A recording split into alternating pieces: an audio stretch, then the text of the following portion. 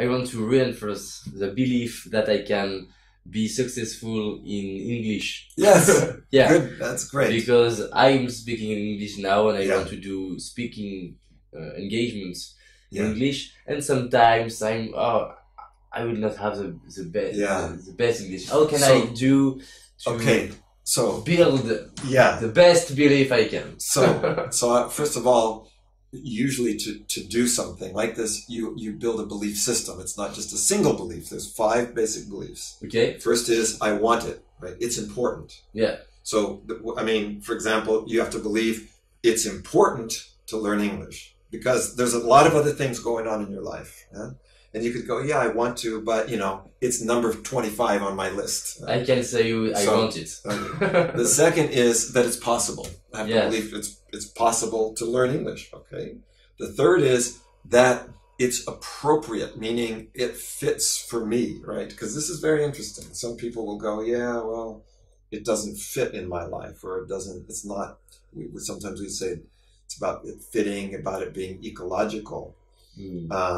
So does it fit for you? I think so. But I think so is not so much. Yeah. So that's an interesting one. Okay, we'll come back to that in just a moment. Okay. The fourth one Yeah. is I'm capable. I have the ability and I have the support. I think it's maybe here that I'm struggling. Okay. Because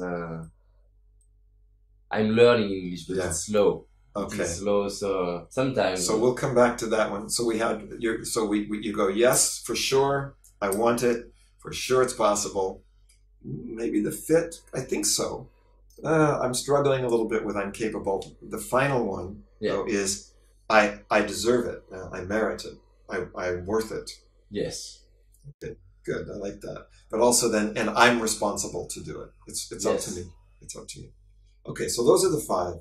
And you can already tell, even just by going over them, some are more strong than others. Yes. Now, the other thing we would do for these ones that are not so strong, like you said, all right, I'm capable. Let's look at this one. And capable means I have the ability, but also the support. I have the support that I need, and I have the ability.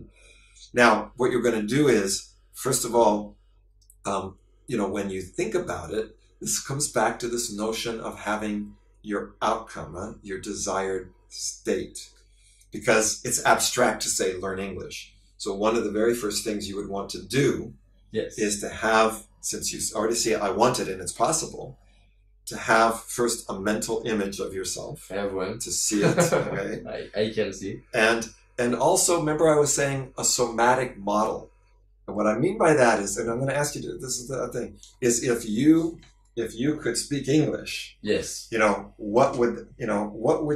would you show it with your body? What would it be like that? Would it be like this? I mean, what? So if you could,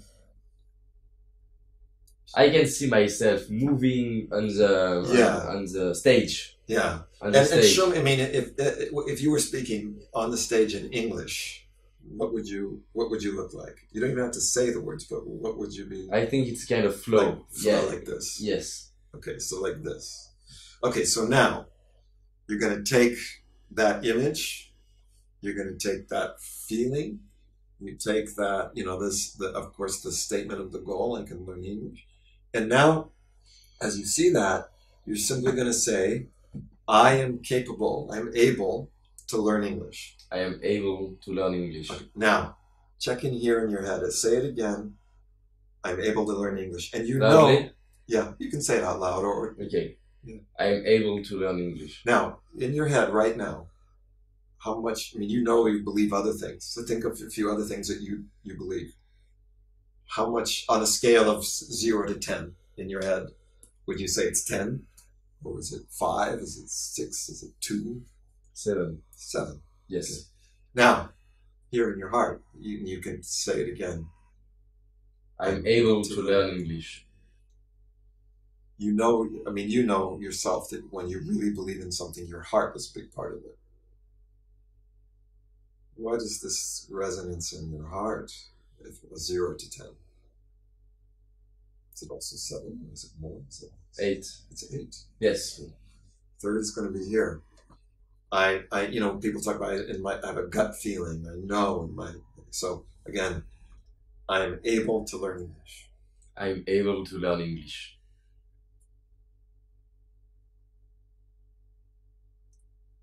It's maybe less here. Yeah. 6 maybe. It's interesting because I know that as you're saying it, this is one of the interesting things about being a coach on the outside. Yes. Your voice was very different. Yes. It was more flat.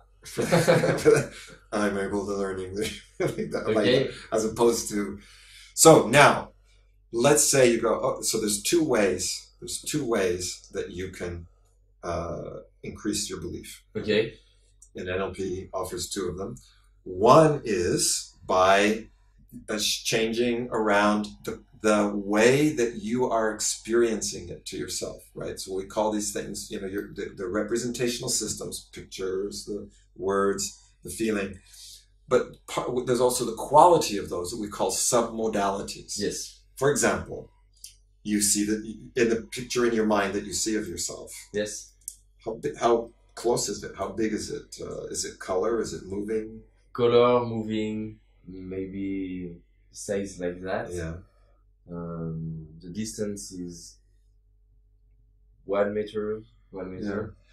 Yeah. Notice just I for, can just see for myself. A moment, yeah. For a moment, if you brought it closer, bring it to a half a meter. Okay. Say I'm capable. I'm capable. To do that, to learn. Yes, I'm capable. What happens? It's here. What do you? I felt immediately difference here. Yeah. The first one, then maybe more here. Yeah. And I can feel now. Now something more here. Yes, a difference here. So notice. Yes. This is the magic of neurolinguistic programming. We all have this capability. Nobody teaches us that at school. Yes. Nobody even teaches us that in transformational seminars, that, hey, you are in charge. You know, it's the way that your nervous system, this is what I'm calling about the filters. Huh? This was this quantum possibility, yeah? A possibility for you to be able to speak English very, very well. Huh? It's right now, it's out there in that world of quantum possibility. To bring it here, you adjust these filters. And I believe me, a lot of learning anything, but especially learning language, is not a conscious cognitive study. It's like a child. Child doesn't learn a language by looking in books, right? You absorb it, yeah. So, but my point is, by adjusting the way that you're thinking about it, yes, it already makes a difference. Yes. Now we can also look at a couple of other things. You could go directly to the feeling here. When, for example, down here in your stomach, when you were saying, it's less, maybe it's less than 7. How do you know it's less than 7? I mean, what do you feel something there? Do you feel a tightness? Is there a temperature? I mean, really, when you were thinking, I'm not so sure. What does that feel like? Maybe kind of pressure. A pressure. Yes. Now, if you were able to just for a moment, yes, take a breath and lighten that pressure, and then say, "I'm capable to learn English." I'm capable to learn English. It's making a difference. It's making a difference. Yes, that's the notion. I mean, just what you're experiencing right now is the reality of neuro-linguistic programming. Right. So, boom. And what's going to be interesting is, and this is the idea of belief. Remember, we said belief isn't the same as the capability, but it opens that door. And because if I'm sitting there going, okay, I'm going to try to learn English. Okay, you start to feel it. Yeah. So now you start to feel it. Now here's another strategy. Okay. So we said I can adjust my own inner experience, but we can also use role models and mentors, right? So remember we talked about modeling. Yes. So here would be just a very simple example of this. Yes. If you have to do it after. Yes. So if you think about your heart, your head, your heart, your belly. Okay. Who is somebody that you really? Well, first of all, if you were going to have, if you were going to go from, say, 7 or 8 to 9 or 10, what resource would you need to have in the head or the heart or the belly? I mean, what would have to be there for you to go 10? Would it be confidence? Would it be enthusiasm? Yes. Would it be, you know, I mean, that's what I mean by a resource. I mean, something inner. Would it be if I had more confidence, if I had It's more... a kind of a power, self-confidence, but maybe I represent that with power. Yeah. So kind of a personal power. Yes, personal power. Now, who would be your role model or your mentor for that kind of personal power and that kind of confidence? Who do you know? I mean, you've interviewed hundreds of people, so I'm sure that you probably met somebody that has that exactly that kind of confidence and personal power that you would need to be able to learn English. Who would that be? It's not someone I interviewed. Okay. But I have a lot of people during my interviews. But it doesn't have to be someone you're interviewing. I have two people. A French one who is Oussama. Amar is a French, but I love the way he speaks English. Yeah. And the other one, you know him, it's Tony Robbins. Tony Robbins. The way he speaks and absolutely. The confidence he has. Yeah. About his personal power. So okay. So we're going to take both of these guys. Yes. So what's the name of the first guy? Oussama. Ama. Oussama Ama. So right now, if you were going to have Oussama Ama around you to support you, remember I said it's about capability and support. Where would you experience his presence? I mean, would it be to your right, to your left, behind you, in front of you? Here. Right there. And where would Tony be? Maybe here. There. Now, for just a moment, remember we were talking about this idea of quickly modeling. Yes. If you just put yourself into Oussama Ama for just a moment, and you're looking at yourself, like through his eyes, what would be his message to you? Now you're him. What is your message to David? Oussama Ama. David's going, I want to learn English, but what is you're his role model and his mentor. What would be your message, which might be, in words, it might just be a... I have the message. Yeah. Practice. Practice. Yes, practice. Practice. And also just go in the USA and speak.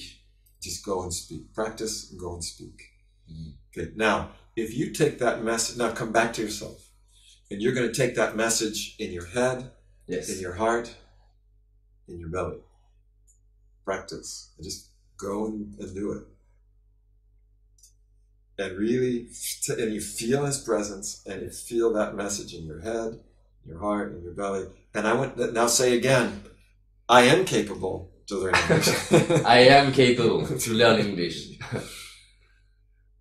And now notice, I even see when you say that, it's your breath afterwards that even, I mean, as an NLP person and as a coach, I can see your nervous system processing that really differently right now than when you started.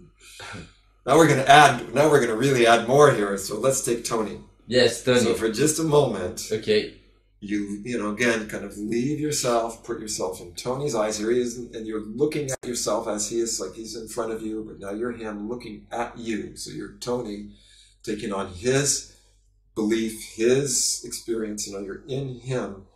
And what is your message as Tony to David?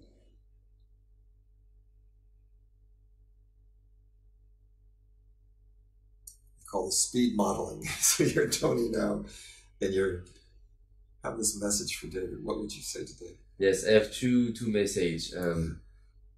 Take risks. So I mean for me to do speeches in English, not only to go in the USA, but to directly speak English and the other things to build an English environment. Yes. Build an English. To have more English entrepreneurs. Yeah, great. Now, before you leave Tony, the other thing I want you to do is, if you, as you are in Tony, and when you experience him, what do you experience most about the difference between being in his body and his nervous system with that sense of power and confidence than yours when you're trying to learn English? I mean, I'm sure you have confidence in a lot of other areas, but what do you notice and where do you experience it as Tony? This is where we're talking about modeling somebody really quickly. The main difference, it was not about, it's more about my mental. Yeah. So it was the feeling that nothing is impossible. Great. So.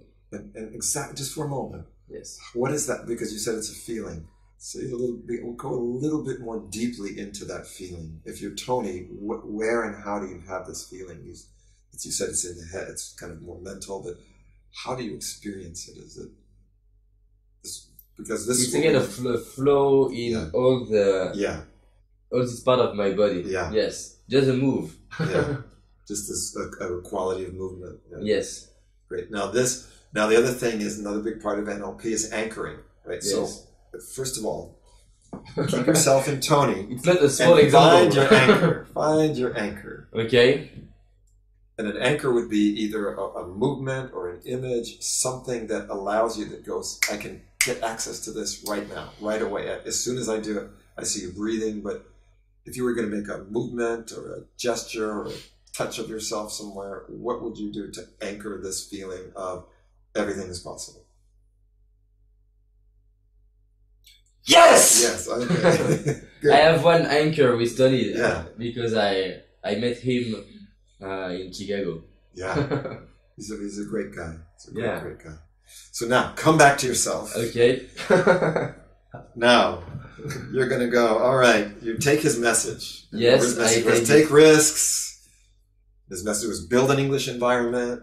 But you're also taking that feeling. Yes. And you're going to go, I can learn English. Okay.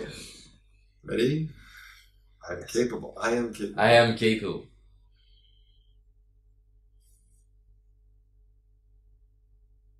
Now check your head, your heart, your belly. Yeah, it's different. Thank you very much. Thank you. I will invite you to my next speech okay. in California. All right. It's a deal. It's a deal. Yeah, thank you very much. Yeah. Huge example.